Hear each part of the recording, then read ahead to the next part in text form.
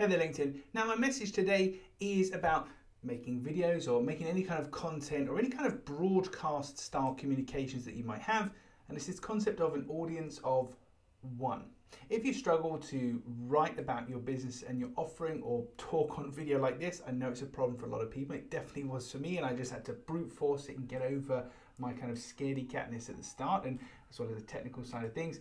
But thinking about this notion of an audience of one, that's my rant for today. That's the point I want to make today. Having an audience of one.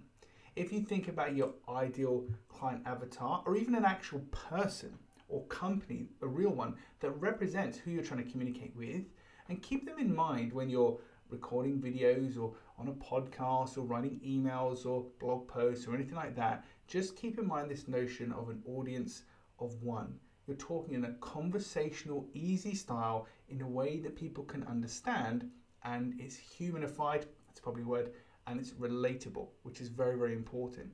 Too many people get caught up on how they should write things and how they should sound, and they don't really let their personality and their human nature come through.